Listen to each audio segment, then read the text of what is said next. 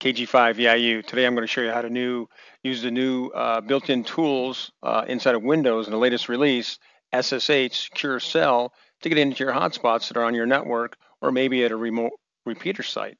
So let's go ahead and get started. First thing you'll do is go to your Windows Start menu and open a command line. And you can know right away if SSH is out there. If you had the latest release of Windows, just by typing SSH. Of course, there's all the commands you could use to access.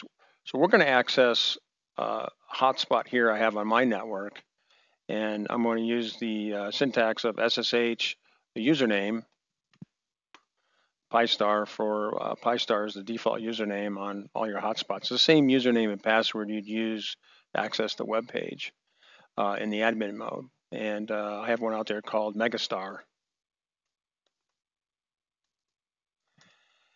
And what you'll see is when you initially run this, you're going to get a question about authenticity. And you'll want to say yes to this, assuming that it's genuine and you agree to it.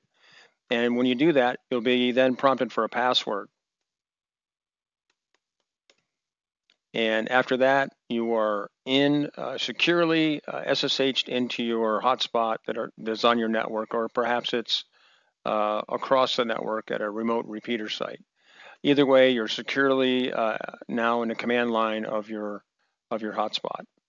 We'll go ahead and exit out of this, and we're back to Windows. Now, what you'll find in your Windows home directory is a hidden directory called .ssh. You can see it right here, right there. And if you were to look in that directory, you'll see a file on here called known hosts. That file contains a list of hosts and their associated IP address and that fingerprint for security reasons. Later on, if the host name or the IP address or anything changes about that and you try to SSH back into it, it's going to give you an error and say, authenticity, it's changed, something's wrong with it. That's not a problem. All you have to do is go in here and delete these known hosts.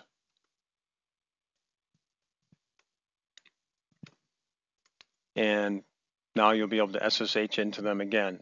I'm showing you this because if the IP address of your hotspot ever changes, maybe you have it set up for DHCP like I do, you'll get an error if the IP address for some reason changes down the road. But it's an easy fix. Delete the known host in the .ssh directory and you'll be back in business. So there you go.